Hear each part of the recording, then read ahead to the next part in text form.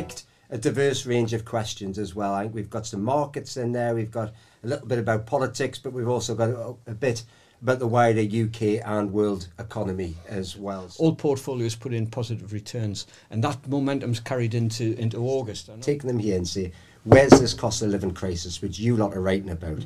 Because it's even the word crisis. Yeah. There's a cost of living pressure for some people. Yeah, I believe that. And then when he sold it, cars are still on the road, the roads are as busy as ever, people are in the shops. It is a different picture. And I think the first one is we've got a couple of clients saying, A, what's better to be investing in right now? Is it an ISA or is it a pension? And then we've got, what would be better for the UK economy? Would it be Rishi Sunak or Liz Truss? And the Americans get involved with Taiwan, China situation as well. Was there much movement with the markets there?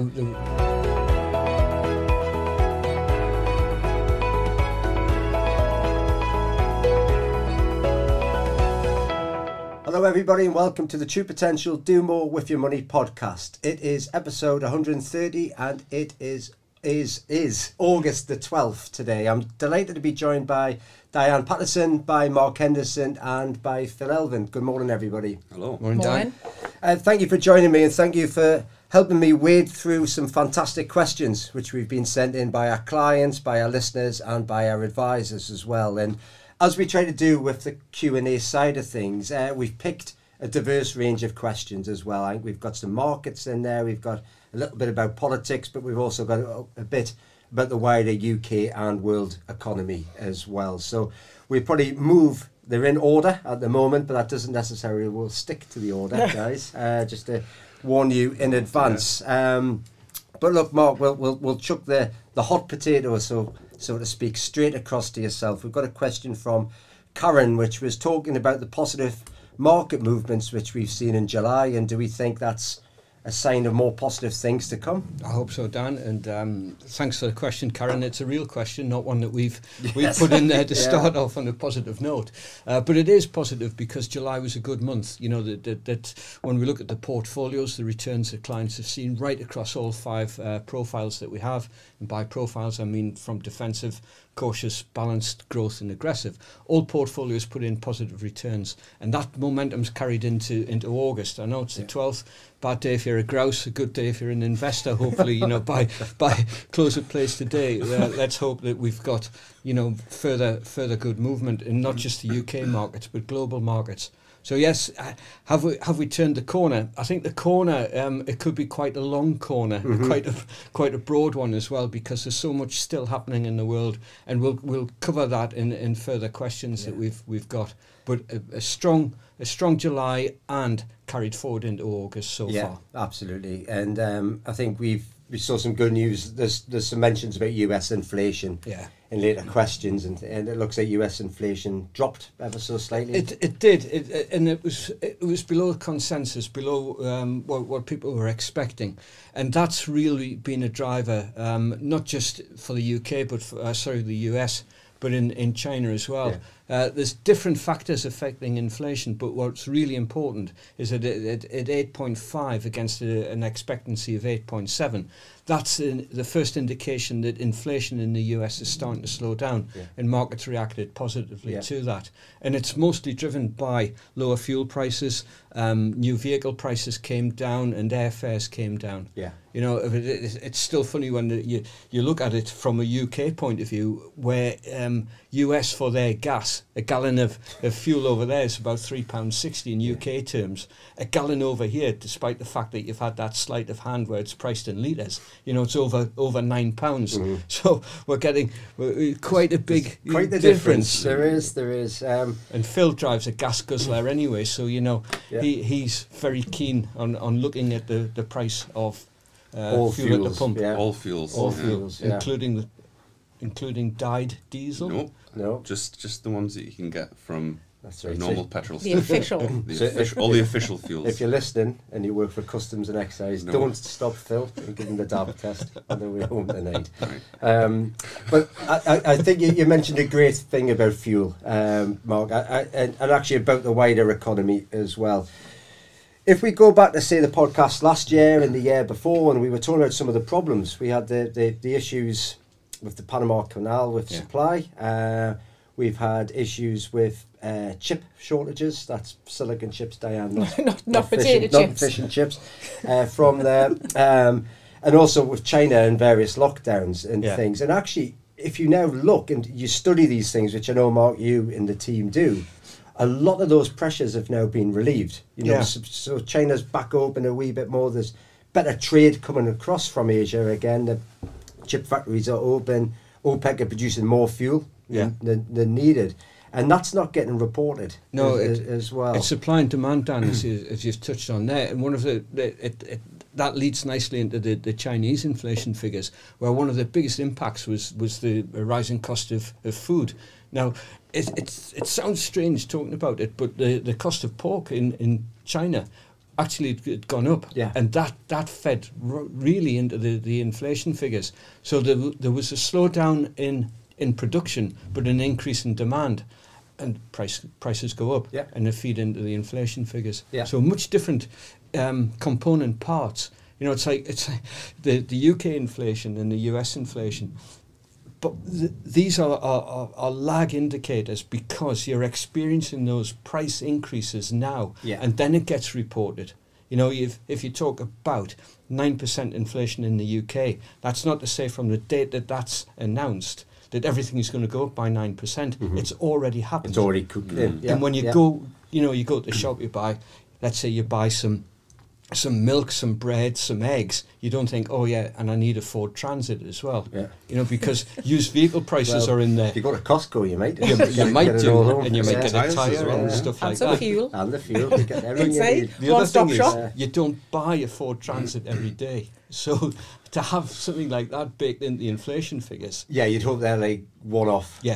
That's costs. Right. Unless you're Phil, who does buy a Transit every day. If only. I wish. We can all dream. In big, Phil, in big. So I think there's a lot of reasons to be optimistic. And it's doing exactly what you're saying, Mark, just digging under. And actually, when you're looking at things such as inflationary pressure, as you rightly say, that they're already booked. They're already paid for, so to speak. And they're real. Everybody's seeing this when you're buying things in the shops. Fuel is the obvious one, and it's the headline grabber. But the cost of fuel finds its way into other price increases. Mm-hmm. So it is definitely real there. If you believe the Bank of England, what they say, I know what one of the questions is, so we'll answer it. When will UK inflation slow down? The Bank of England are saying it's going to accelerate until year end and then begin to slow down. And part of the reason UK inflation is at a higher rate than other countries is we had an artificial cap on energy prices. And when that's lifted, it may boost it again. It feeds into the figures, correct. Although that's a question from Heidi anyway about when will UK inflation follow the US side of things. It's probably an interesting point. I don't know, Phil or Diane, if you have a view on it, about the Bank of England making such statements. Do you think they should be? No, I don't think they should. I think it's quite a depressing message that comes out of them, and I don't think it's actually useful or fair for most normal people in the UK when the Bank of England, who've got the power to regulate and control all of this, are giving quite a dour narrative, doom and gloom narrative, and it'll all become a self-fulfilling prophecy, and you see that a lot in the media. I know we talk about that a lot, but if someone gives you a dour message for 10 minutes, you'll probably walk out of the room feeling quite depressed, and you apply the same effect to the economy or people's opinions on the economy.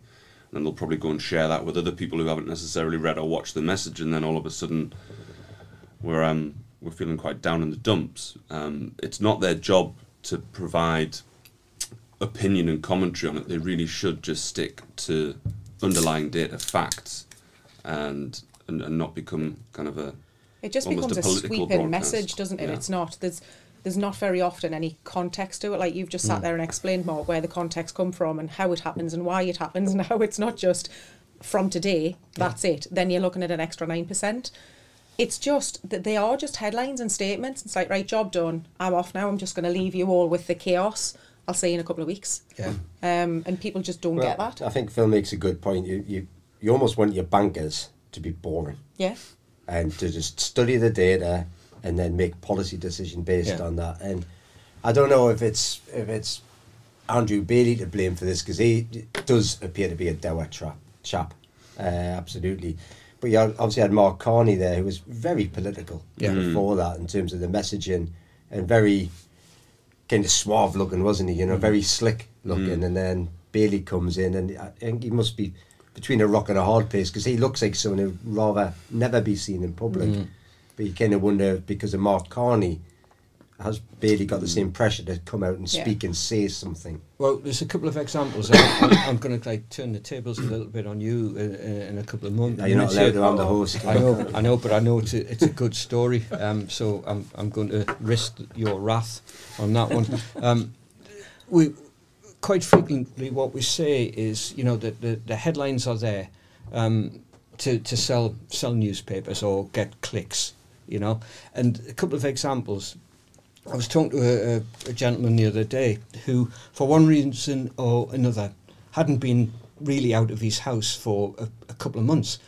And he'd been watching TV, he'd been reading the papers, and he had developed an idea of what life was like outside.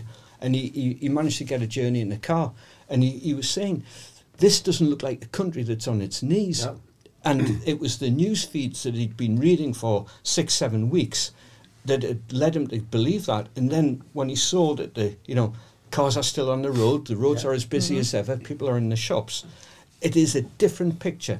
And bringing you in, the story you're telling us about being in London. Yeah. And I've never seen London as busy. No. Couldn't get in a bar, couldn't get in a restaurant. Yeah. And this was just in one particular area of London. And these weren't old people, say, with like all their money already, as the accusation goes. It's okay for you if you're in your 50s or your 60s. These were kids. These were people in their 20s, 30s, and what have you. And I was with Peter Bowles, and we're near King's Cross in London, which is where The Guardian have their headquarters as well. And Peter said, I feel like marching into the Guardian office, grabbing a hold of a couple of the journalists and taking them here and say, where's this cost of living crisis, which you lot are writing about? Because it's even the word crisis. Yeah. There's cost of living pressure for some people. Yeah. I'm not being tone deaf here, by the way. I understand that some people will be. But to use words like crisis, what's a crisis at the minute is if you're a poor son in the Ukraine getting shelled. That's a crisis for you, from there. So what the media shouldn't be doing to sell papers, as you rightly say, is turn everything into a crisis. Yeah. It's a bad word to use. And as you rightly say, Mark, it can instill fear. There's something we've talked about in podcasts here as well, which is if we're not careful, people like Andrew Bailey, people like the newspapers will create a crisis. Well, that's a theme that we were talking about as a team on Monday and Tuesday, that if you believe that something's going to happen, you can talk yourself into it. Yeah. Right? And what comes first? Talking yourself into it or the belief it's going to happen.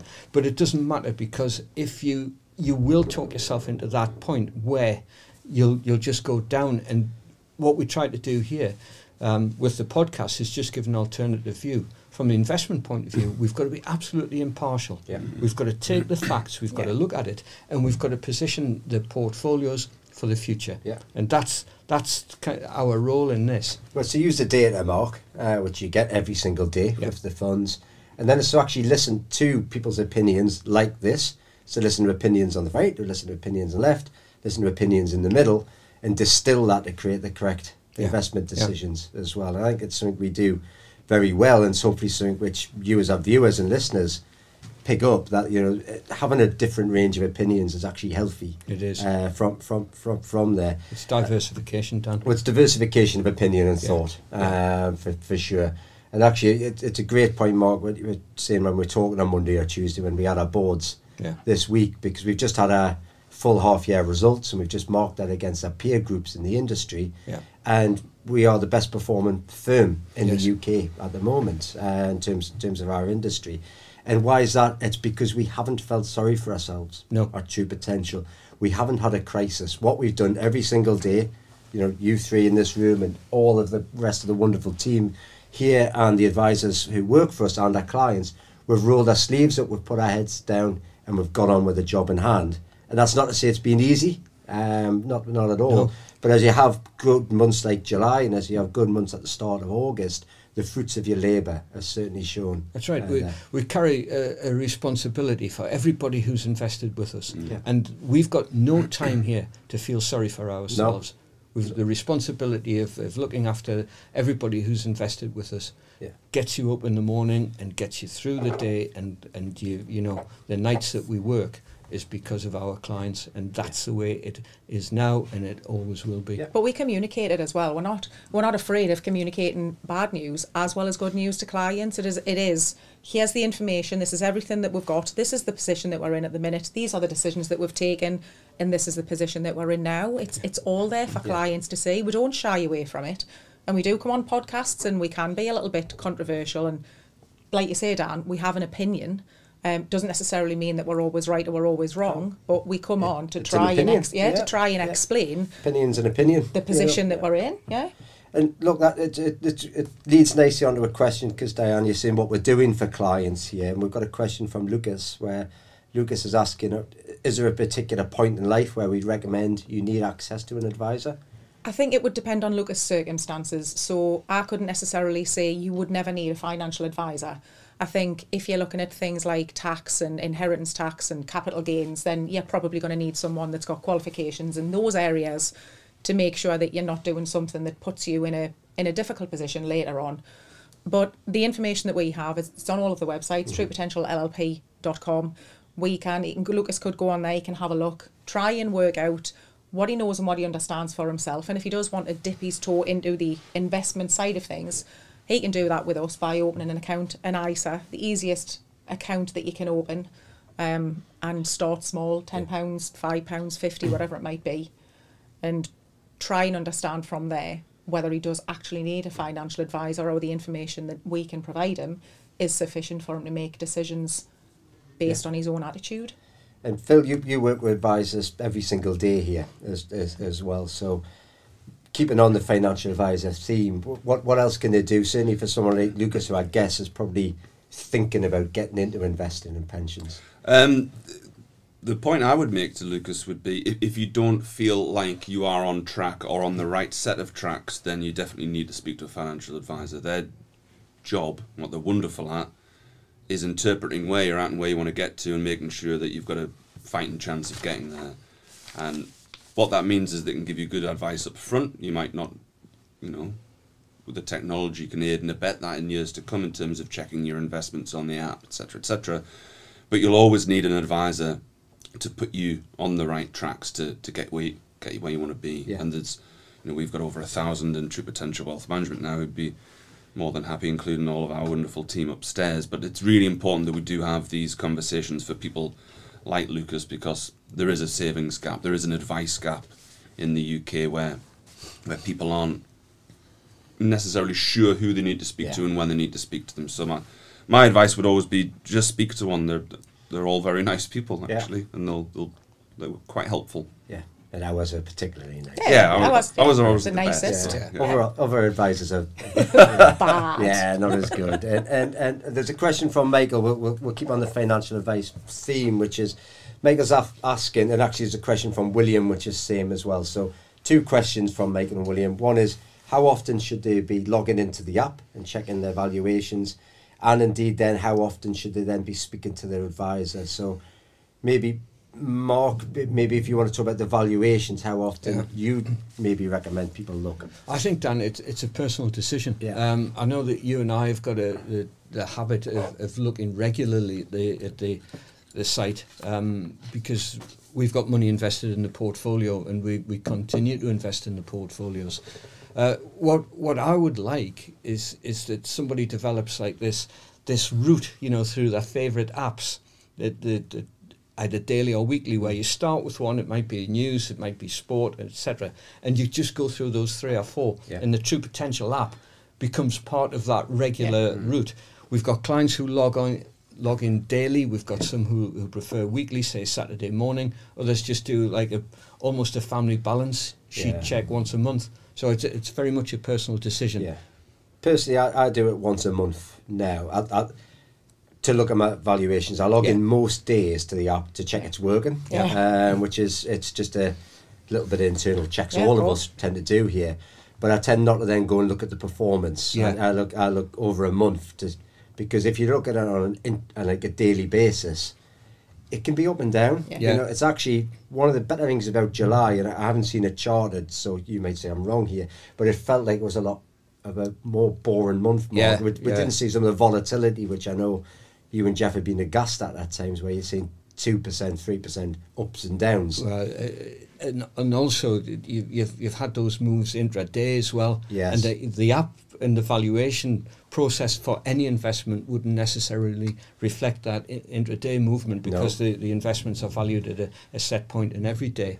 I think the other thing about the app is that it's increasingly being used by clients as opposed to logging onto a desktop or a laptop. The app is the most popular route, and other clients are kind of accessing it for the reward side of things, and then taking the valuation as almost being a secondary reason for going on there. So I've probably said it 3 times now. Personal choice. Personal choice. No, it is. Look, it's a good point. And actually, you mentioned about the valuations which people see on the app. Because sometimes we get questions of clients saying the markets went up 2% yesterday. Why isn't my app up 2%? So could you maybe speak about the valuations, Diane? Yeah, so just like Mark said there, we get feeds from the managers every day. I think we're on 2 feeds now. So usually by about 5 p.m. in an afternoon, we'll have the most up-to-date position. But if you want to log in at 11 o'clock, depending on the underlying assets of your funds and where the funds are held, you might have a more accurate up-to-date valuation at about 11ish, but then a little bit later on in the afternoon, when we received the secondary feed in from the other funds, your app will be updated again. But it comes our daily feeds, and we're usually about 24 hours behind the live market. There or thereabouts. That's another good reason to maybe why I probably just look once a month then as well. And probably the other thing to note, because another common question, I think we've got one here somewhere from Ryan, is saying, well, when the FTSE goes up, why haven't my funds gone up? And you have to remember the diversification. You know, you're spread across the world here. Well, that's right. And it coming back to a little bit of what Di said there about it depends where the funds are invested. So with the multi-asset funds that we have, if they're valued at 5 o'clock UK time, as we are now, that would be 12 o'clock noon New York time, and the US market's still open. So you're getting a point in time. But the valuation of UK when the US market is still open, it's not going to give you that bang on accurate figure until a couple of days time down the line. Absolutely. So hopefully that helps clarify things a wee bit for some of the clients asking. Another point to remember is markets aren't open on a weekend. We get that question fairly regularly. Why hasn't my app moved over the Friday, weekend? Monday. Yes, they're all shut. Like, don't worry. We'll pivot slightly. We've got some cost of living ideas and about what type of products to look at, ISAs and pensions. So we'll maybe look at them, and then we'll pivot across from there, across into the politics and the industry side. So I think the first one is we've got a couple of clients saying, what's better to be investing in right now? Is it an ISA or is it a pension?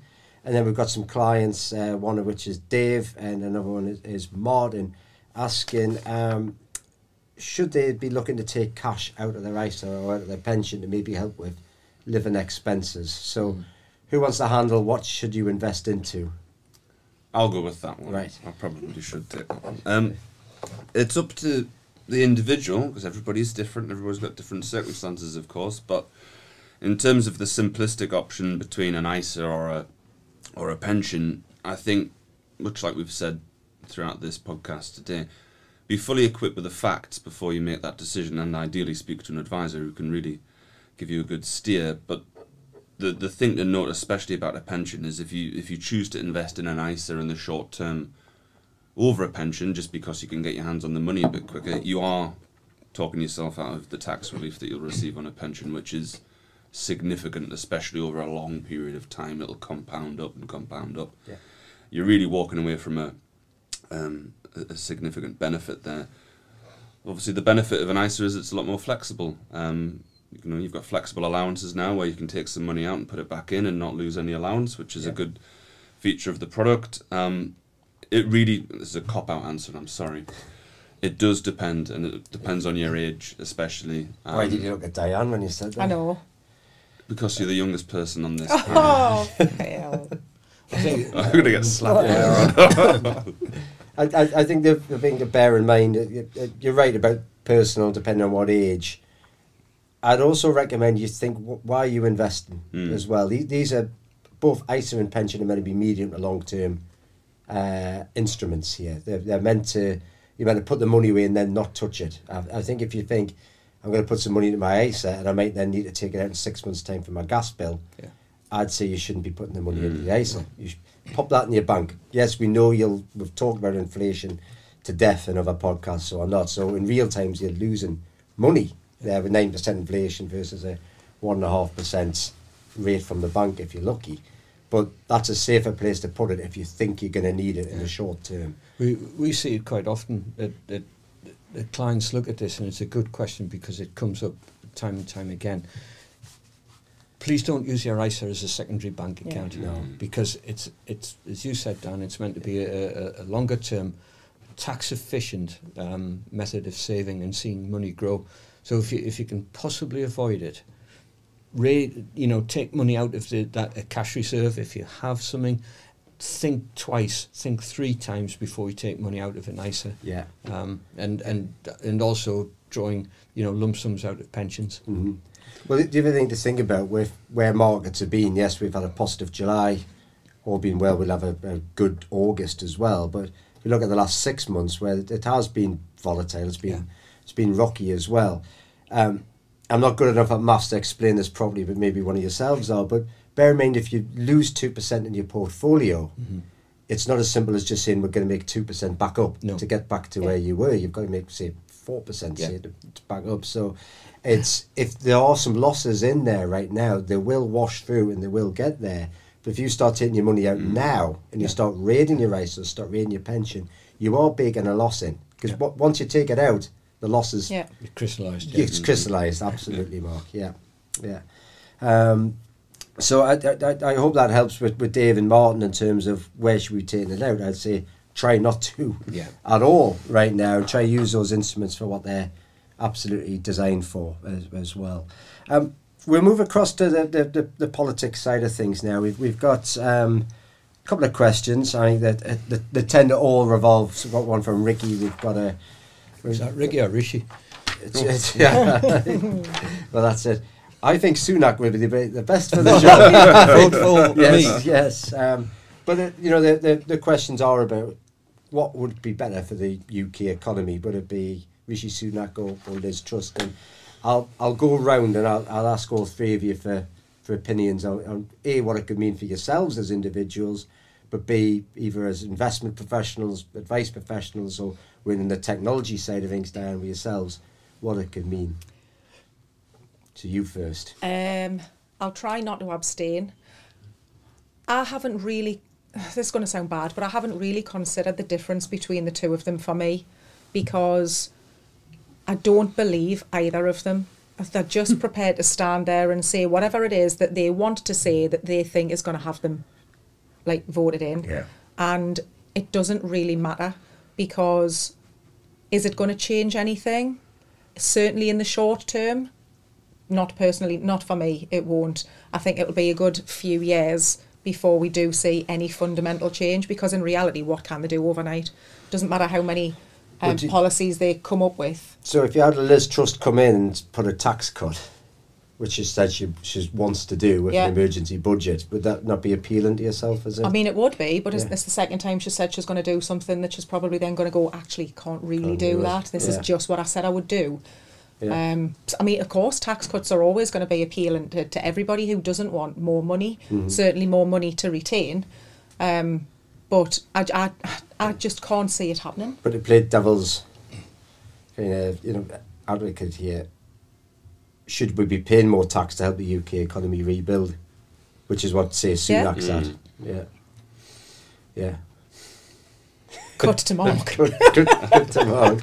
Diane, for the first time in Diane's life, she's speechless. It's got him on camera as well.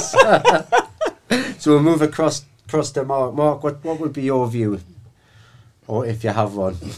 Well, I think we talk about impartiality. When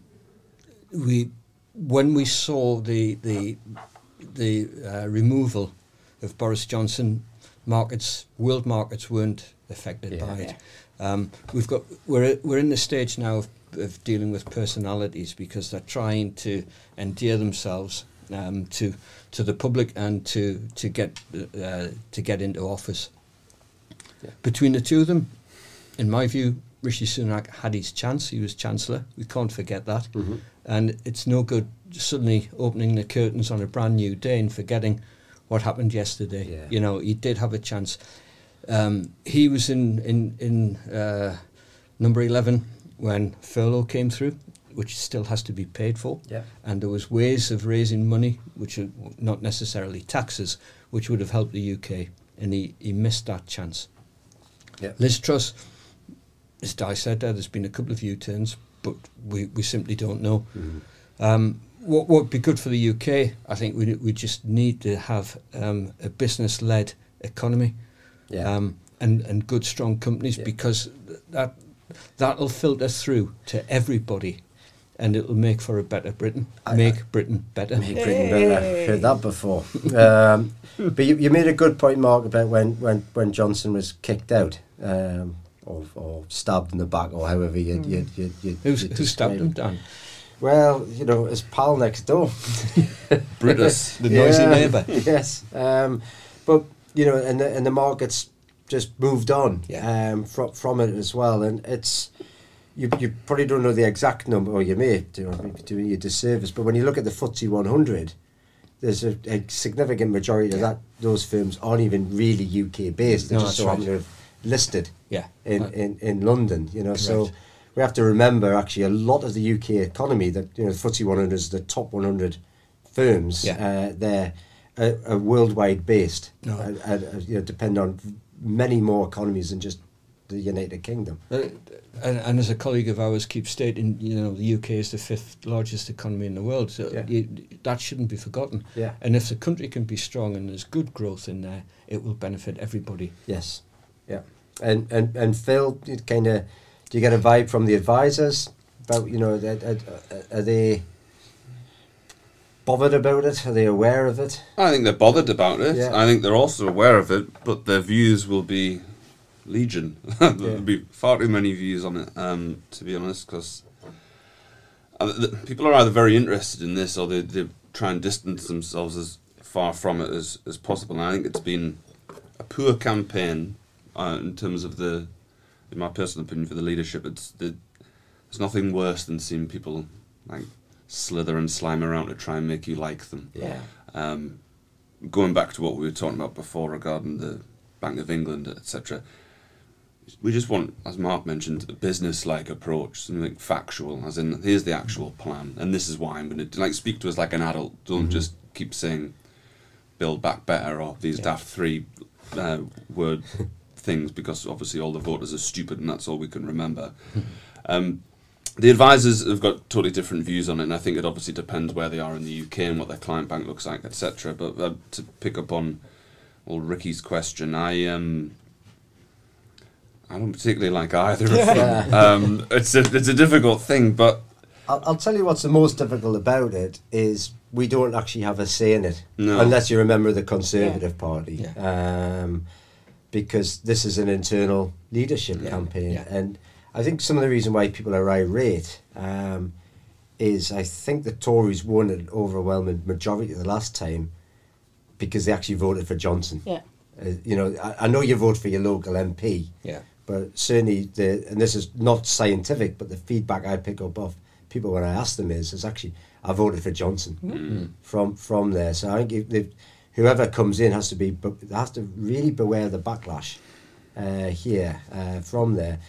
And probably going back to one of your earlier points, Diane, and actually then feeding on from what both Mark and Phil have said, I think we need to see something good in terms of some decisions made, some policy changes, and exactly what you say, Phil. I am doing this, and that will result in this. Yeah.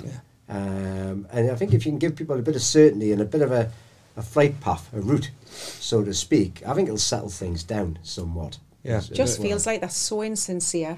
Like when you hear them talk about it, yes, they talk about the things that they're interested in with conviction. Yeah. But when you're interested in something, you can talk about it with conviction, but it doesn't mean that you're sincere about what you're about to say. And that's what it drives me nuts. You can't get to the bottom of them just honestly saying, this is the position you're in. I would love to be able to reduce taxes, but I can't for this factual reason. You never ever get there. It's just fluff around the edges all of the time. Well, Liz is very, very keen to get into Vogue magazine. I've been reading. Well, she's been asking lots of questions on that, yes. so she's obviously... Is that to appeal more cosmopolitan? She... That was Sturgeon's retort back to, because obviously Liz Truss had said she was just ignore her and she'll go away, which, I mean, in fairness, I think that's possibly the one thing she's said that I do 100% agree with. So, hang on, Dan, we'll be marching on Berwick soon. No, if you really want to polarise a party against you, just make silly statements like that, which feeds absolutely into the anti-establishment rhetoric, which the SNP do. I'd be doing backflips of excitement if I was Sturgeon when she said that, so it's... But yes, that's a whole other debate for a whole other day. I'm not getting involved in that one. No.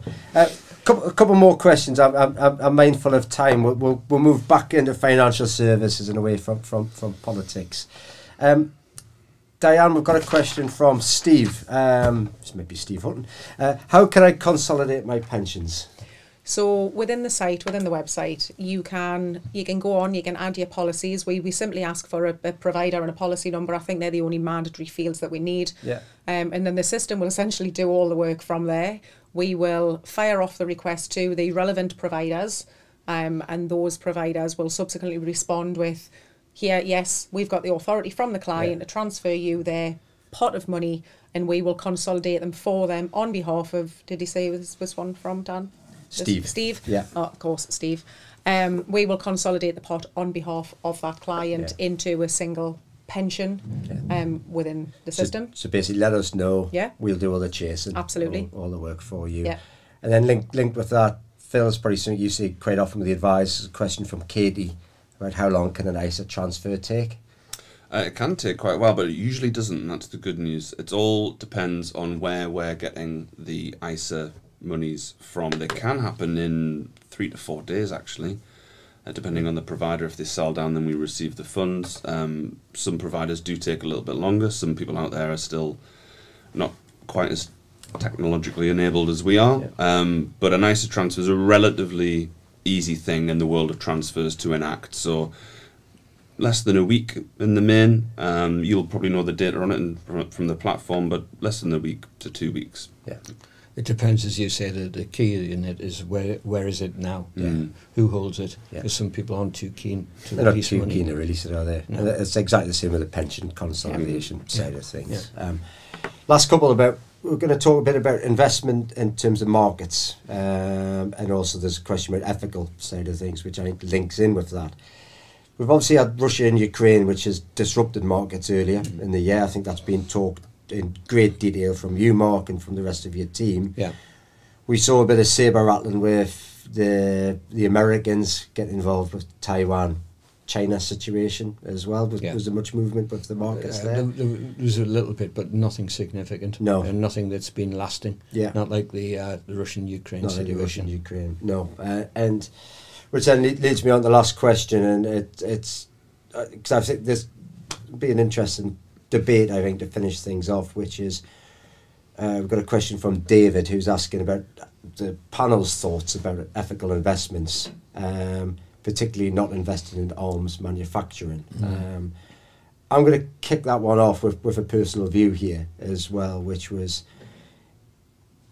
if it wasn't for arms manufacturers, say in Britain or in Europe, supplying the Ukraine to be able to defend themselves, they probably would have been overrun right now by Russia from there. So you could say, is that ethical to help a country protect themselves?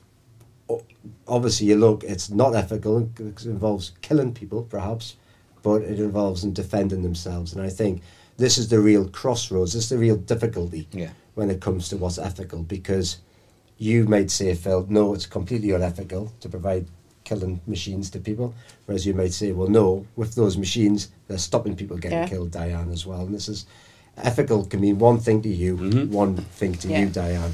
And I suppose, Mark, this is the conundrum you and your investment colleagues and the fund managers we deal with have to look at. Yeah, it's a huge area, and as you say, is the armaments industry right or wrong? And I think that if it was an absolute blanket type of policy, global, you'd say probably wrong. But you cannot have one side who's armed and another side who's not. Otherwise, you won't be able to preserve democracy. No. Would you invest willingly in firms who are building landmines, things like that? The answer to that's probably a no.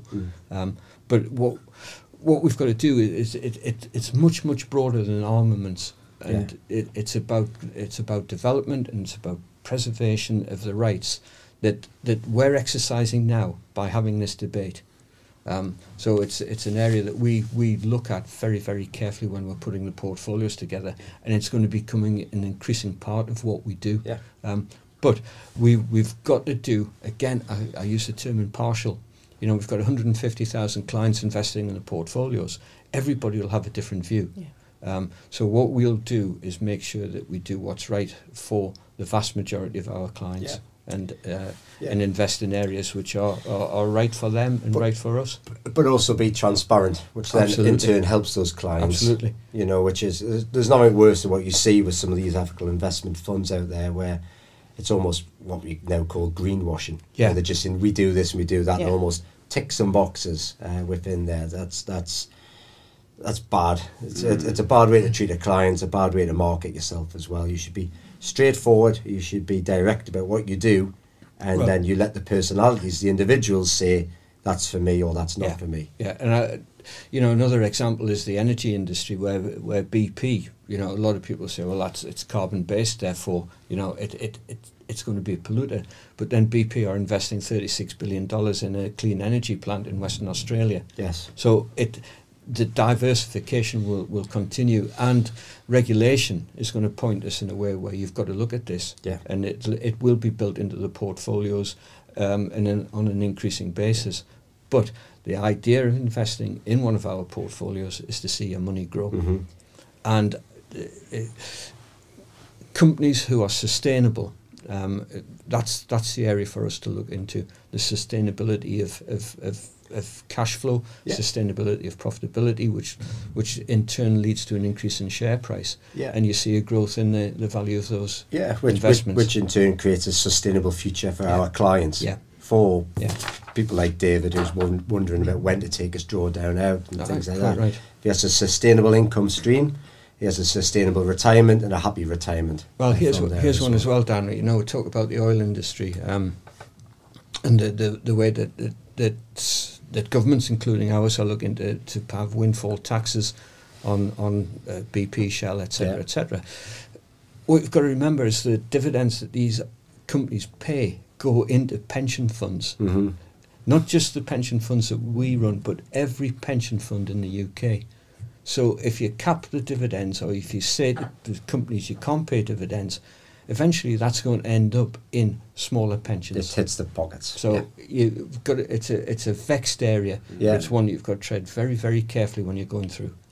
No, for sure. I think it's fortunately they don't help themselves. No. Something, but you're absolutely right. We're at the performance of private companies, which underpin ultimately all of our investments. There'd be no growth. There'd be nothing within there. But again, probably a podcast subject for another day when it comes to, say, energy suppliers, or even when it comes to banks and things. I think what it shows is an inherent lack of competition, which actually really exists in the UK, which then means you're at the mercy of stupid prices going on and reductions not getting passed to the consumer. As well. But we'll leave that one because that'll spiral me off. So we'll be going all day. We'll be going all day. I think it's done, just before we close it down, though, it's got to be said that there's opportunities presented going forward, and there's lots of green energy out there, or ways to invest in green energy that we take advantage of. I wouldn't say I like it, but I like a bit of disruption. I like a bit of chaos. And why? Because it opens up those opportunities, and opportunities favour the bold. I think we're a bold organisation. I think we like the opportunities. You've seen some of that in the results, which we were talking about before. It would have been easy for us again to have just hidden away, felt sorry for ourselves, but we didn't. We've went out and met the challenge there, and we've benefited from that. And that's the way in which I know, Mark, we'll continue to invest in there, is looking for those opportunities, you know, and looking to meet the demand and ultimately create those sustainable income, that sustainable profit for our clients. That's right. As well. So it's a great summary speech. Well done. there as well. So thank you to everybody. I think we got through all of the questions, which is a record as well normally for me. I normally deal with one question and that's the end of that. So thank you to everybody for coming in with your questions. Thank you to Diane, Mark and Phil for helping answer them as well. I hope you enjoyed today, and I hope that you have a lovely weekend. All the best, everybody. Thank you.